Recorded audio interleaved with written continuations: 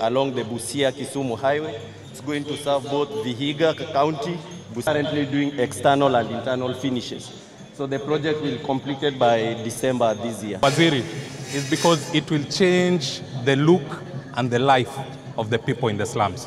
So we are very keen. We normally use this technology. We will take the drone to give us the drone image.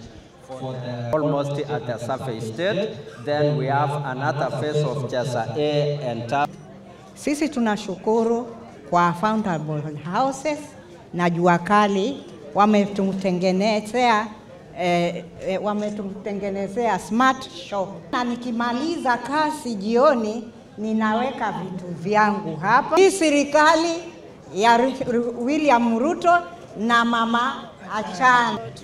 Tunafanya viwanda ambayo inatengeneza cassava flour, different kind of materials, locally available materials, and then one other thing is that it can be designed because it only requires a good soil, which we verify, and then we give the public the machines.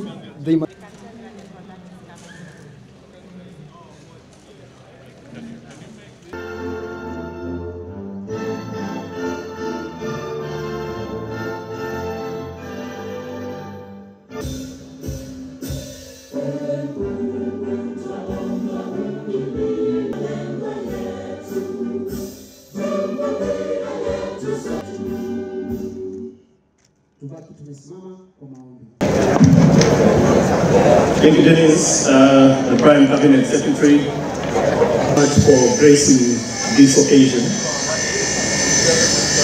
Moment when we, the people, decided unqualifiable rights. These are rights that Kenyans.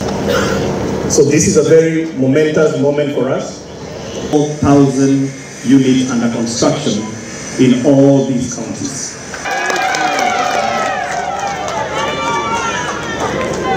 Kongole kwa Bwana Rais wa Jamhuri ya Kenya. The entire Built Environment Fraternity, President and all delegates, afternoon. It is an honor to be before you this morning.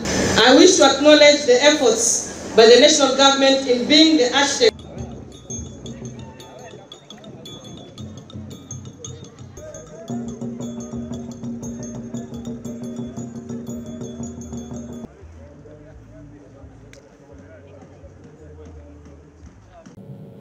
Boma Yangu Week is all about enabling every Kenyan to use the possessive expression, my home. And that is why our theme is housing the nation and empowering the future. For the rest of the week, we shall reflect on the remarkable progress that we have made since 2022, when the government launched the Affordable Housing Program as a strategic pillar of the bottom-up economic transformation agenda.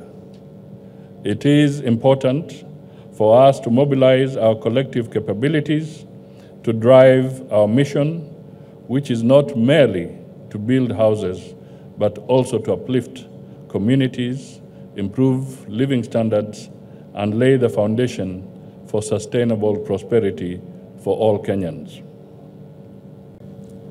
Our country continues to urbanize at a steady annual rate of 4.3%.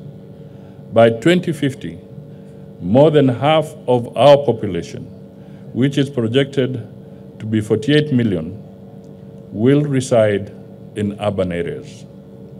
The demand for housing is therefore bound to rise significantly in the coming years. To address this, the government is implementing the second phase of the Kenya Urban Support Program, KUSIP 2, to support urban infrastructure and service delivery by fortifying urban institutions in 79 municipalities across 45 counties and ensuring that they are ready to meet the challenges of rapid urbanization.